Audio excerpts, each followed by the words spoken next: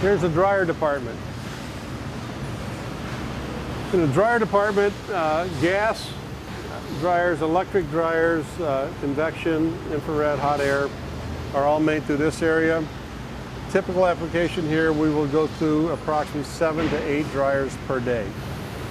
Are produced through here. Now again, the crow's nest, so he can see everything that's going on in his area. Every machine will be put together. It will be tested, ran. We checked for your carbon monoxide, the burn efficiency of the burner, and the control the temperature variations in the dryer to plus or minus 1 degree. If it's greater than plus or minus 1 degree, cannot go out. He's making a split belt 72 here. There's another one there, and looks like a 60 over there. This is a double burner section here. We make this version in gas, the Sprint 2000, but there's also, what people here don't know, is there's a Sprint E2000. It's an all-electric Sprint. Really? Because there's third world countries where they can't get gas, but they have an overabundance of electricity because they run their entire facility on generators, diesel generators, and they have an excess capacity of electricity off the generators. So they will order these in an electric version. What's more efficient? Gas by far. But if you're getting free electricity off of excess capacity on a generator, might as well use it. Right. But they'll produce them through. Every dryer will get tested, exhausted out, and these will get processed, and they got to get out of here fairly quickly because there's a lot of them coming up behind it. These are the 2-foot chassis for the Sprint dryers. You'll notice we have standoffs. Standoffs are made out of Teflon so that the screw that's here does not see the heat that's here, because heat will not transfer through here and heat the outside and heat your shop. So this will get 4 inches of insulation. Here's your standoffs. 4 inches of insulation all the way around. And this is where the heat is. So this heated area never sees this area.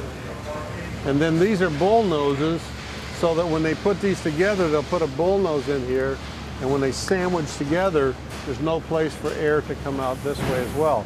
So this is the actual running temperature of your dryer. Do you have a 2000 Sprint? Yep. Then you know. They're pretty cool.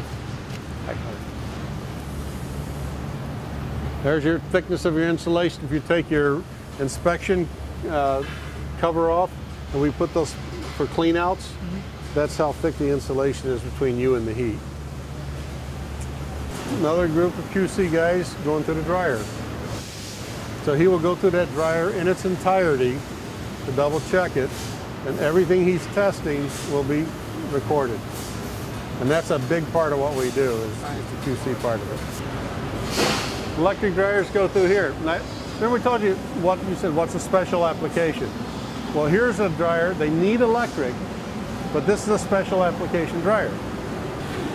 Supports for heavy substrates going through on a metal belt, or metal laced belt actually.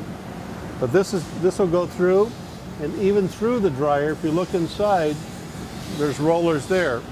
And what are they curing? They're curing a metal plate, and each plate weighs 180 pounds. So they're printing on it? Yeah.